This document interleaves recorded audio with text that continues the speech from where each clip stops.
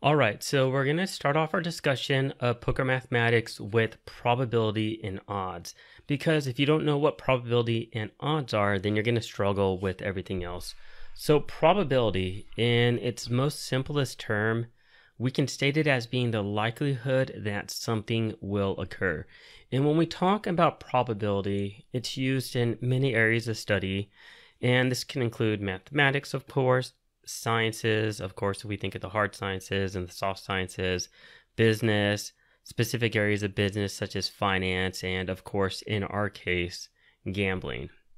Now, in these disciplines, probability is called, or we look at probability as the number of times something will happen out of the total number of chances that it may happen.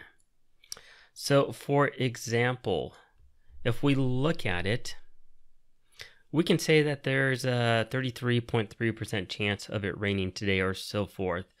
And it's most commonly referred to as either a fraction, such as what we see right here, 1/3, or a percentage, which we see here as 33.3%, which these two are exactly the same. Now, getting back to me talking about the chance of rain. So if we say that there is a 60% chance of rain, from a probability perspective, what we're saying is that out of 100, meaning 100%, there's 60 out of 100, meaning that's the probability that's going to rain, which we can see here in our fraction, or we can reduce it to 6/10, or we can reduce it even further to 3/5, or we can simply just say 60% chance of rain. So that's probability, and the reason that we want to talk about that, because, well, it's important when it comes to poker and specifically poker mathematics and the probability of something occurring. So let's take a look at a simple probability. Let's take a look at the probability of us being dealt pocket aces. So we can determine what this is with just some basic mathematics. So we all know that if we open up a deck of cards, there's going to be 4 aces in that deck, right? One for each suit. So ace of clubs, ace of diamonds, ace of hearts, and ace of spades. And we know that deck has a total of 52 cards. So the probability of being dealt one ace is 4 in 52. So if we think about it, right, there's 52 cards in that deck. We shuffle up the deck, and we have, out of those 52 cards, 4 of those are an ace. So the chance of being dealt an ace with that first card is 4 in 52. Then once we're dealt that ace, there's no longer 4 aces left in the deck, right? So if we're dealt one of these aces, and let's just say, for example, let me get my little pen tool out. Let's say that we're dealt the ace of clubs. So that's no longer in the deck. Now there are 3 left. So there are 3 aces left in the deck. And of course, because we've taken 1 card out, there's only 51 cards remaining as well. So therefore, the odds of our second card also being an ace is now 3 in 51. Now, what we can do is we can combine these two together, and that's going to give us a probability of being dealt pocket aces. So what we do is we simply do this simple mathematics right here that we see, 4 divided by 52 times 3 divided by 51.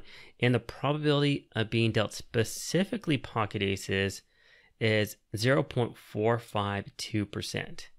And this holds true for any specific pocket pair. So if I said, what's the probability of being dealt pocket kings, or what's the probability of being dealt pocket deuces? Well, it's the same probability of being dealt pocket aces. So that's a simple example of probability. And as you can imagine, the probability of being dealt specifically pocket aces is very, very, very small. All right, so now let's talk about something called odds. So odds are simply another way of expressing probability. And in the gambling world, people love to express probability in odds. So for example, you'll see something such as 2-to-1 or 3-to-1 or 4-to-1. That's an odd. Specifically, it's a ratio. So when you see this, you're seeing a ratio, which is stated, this 2:1 is stated 2-to-1. And in poker, odds play two major roles.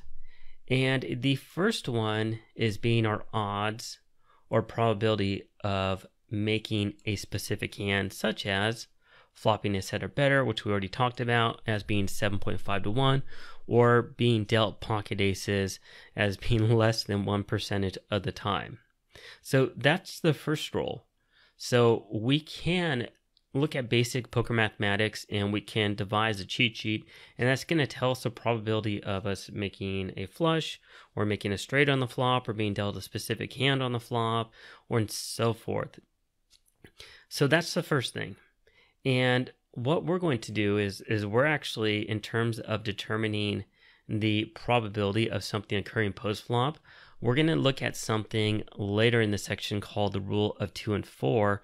And when it comes to post-flop play, this is going to allow us to determine the probability of us making a specific hand if we have a draw. And we look at this as a very simple way of determining our probability or odds, which also equate into our equity in the hand. And we'll take a look at that later in this section. Now, the second role that it plays, and this is very important, is it plays a role in determining our pot odds. And I'm not going to talk about that any further because we're going to talk about pot odds in the next video. But just understand, when we're talking about probability, we typically look at it from an odds perspective in gambling, but we can also look at it from a percentage perspective, and that's what I recommend. And it plays two roles: the odds or probabilities of making a specific hand and determining our pot odds.